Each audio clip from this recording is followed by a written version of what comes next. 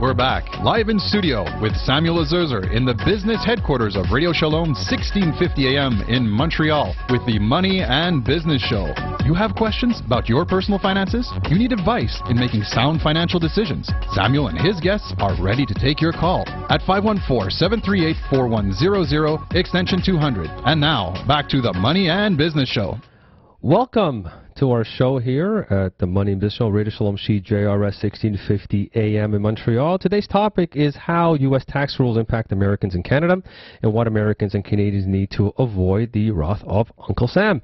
But first, we have David Anderson, is the Member of Parliament of Cypress Hills, Grassland, Saskatchewan, and the Parliamentary Secretary to the Minister of Natural Resource and the Minister of Agriculture and Agri-Food for the Canadian Wheat Board.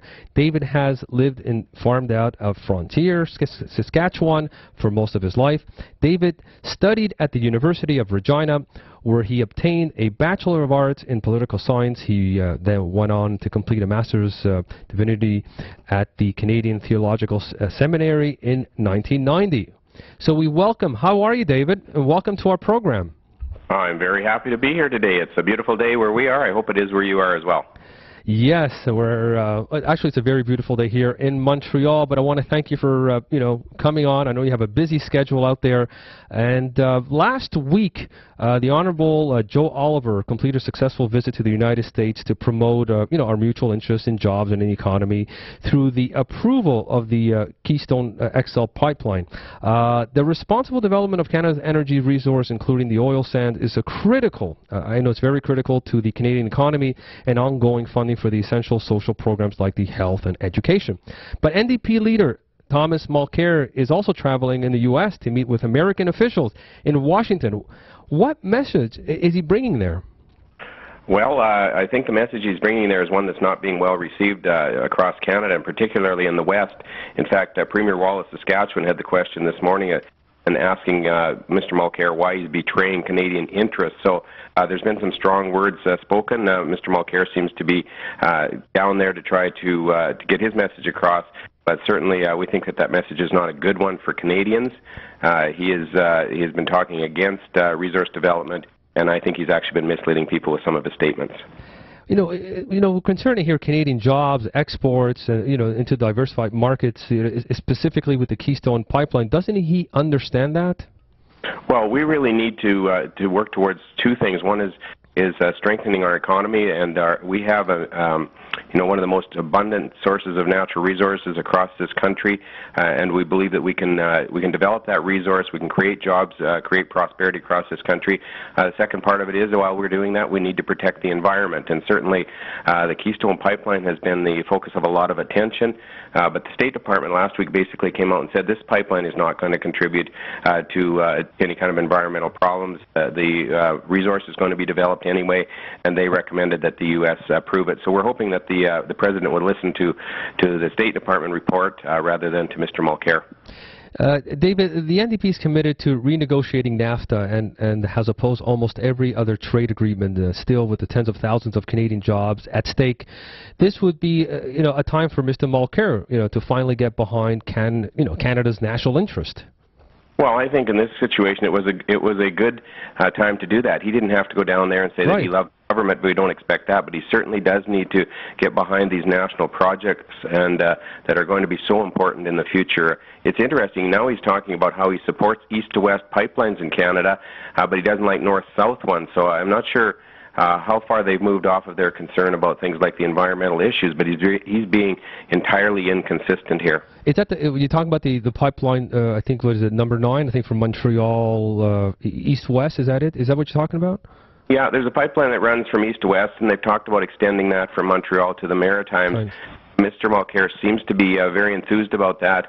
We have about 80 pipelines already crossing the Canada-U.S. border with oil and gas, and Mr. Mulcair seems to, have picked this one that he wants to stop. But we believe that Keystone is a good project. It goes right through my riding, by the way, and the pipes are sitting here ready to go in the ground. And safely.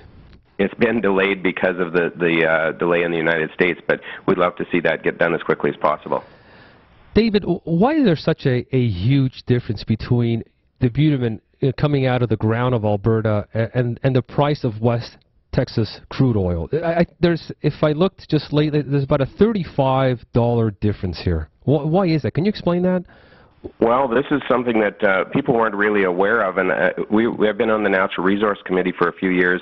We were talking about this a couple of years ago, but there has been a discount of Canadian oil simply because we don't have more than one market, and so we're marketing south, and they're not paying world price for it. We need to get the pipelines to the west, and actually one to the east would help as well, so that we begin to sell onto the world market rather than just to one customer.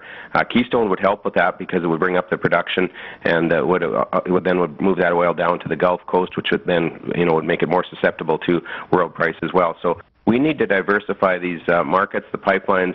It seems that the NDP has taken on the pipelines in an attempt to try to stop the development of the resource.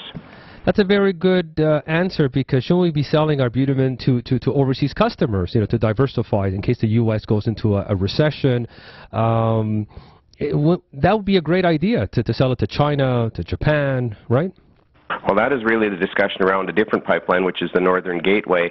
And there also is a Kinder Morgan pipeline that runs down through BC. Presently, they've talked about expanding it, and it's been interesting because the NDP seems to want to oppose every one of those projects and yet claim that they also support the development of the industry and support the development of jobs in Canada. And you can't have both. You either have to develop the pipeline structure so you've got the transportation method to move this resource out, or we are going to lose those jobs and you lose that extra development that would take place. There was I think it was a protest just lately in Washington, if I'm not mistaken, about they were against the Keystone XL pipeline. But there's a strong majority of Americans who do support now the Keystone XL pipeline. Well, I think as people, get a little bit more educated, they understand that there is not an issue with this. We've got a pipeline network all over North America, and as I mentioned, we've got 80 pipelines that cross our border between the United States and Canada right now. So we have pipelines. They have proven to be the safest way of transporting these materials over the years. We also transport by rail, and that's a safe way as well. But pipelines are the most efficient way. People who take the time to really consider the facts will come to the same conclusions, and that is that this is a good way to move this product. And you're right, because last year, I wish I had a clip on the Honorable Joe Oliver, who was on my show. He said the same thing. The safest way is pipelines. Well, Minister Oliver, I believe, has done an excellent job on this file. And I should just mention, I think it's the discount on our oil right now is costing us $50 million. That's $50 million a day in the discount to the world price. That becomes a significant amount of revenue and a significant amount of tax revenue by the end of the year. So all Canadians are paying the price because we don't have access to these other markets. So it's not just Western Canada that benefits. Certainly, Bay Street provides a lot of the financing. The Line 9 going east-west would benefit Quebec and Atlantic Canada. This is really a national issue, and I think we need to be supportive of it. And you're right, the NDP is definitely missing the point over here. But let me get this straight, David. We need the pipelines to get access to the world market. The more access we have, the more opportunity we have. And the more opportunity we have, the higher the bitumen oil. That's economics 101, right? Right, that you'll get a higher price for it as you are able to access more markets, and that's really what the issue is here. Early on, the opposition to this has really been we want to try to stop the development of the pipelines because then we can choke off the resource development, and we've got NGOs who are saying that we need to cut the line so that the product can't get to market, and then they believe that that's how they're going to limit the development of the resource. The reality is this is a world-class resource. It's one that Canadians depend on. The natural resources sector represents 20% of our GDP, employs over 1.5 million people, and certainly impacts every Canadian across this country in a positive way. And over the next 10 years, we've got, I think it's something along the lines of 600 major projects with somewhere around $650 billion that will be coming in terms of capital investment. So this will be a huge, have a huge impact in our economy over the next decade or two. I want to thank you, David. David Anderson is a member of Parliament for Cypress Hills, Parliamentary Secretary to the Minister of Natural Resource and the Minister of Agriculture and Agri-Food for the Canadian Wheat Board. I want to thank you for taking some time and joining our program, the Money and Business Show. Thank you, David. Thank you for the opportunity. Thank you.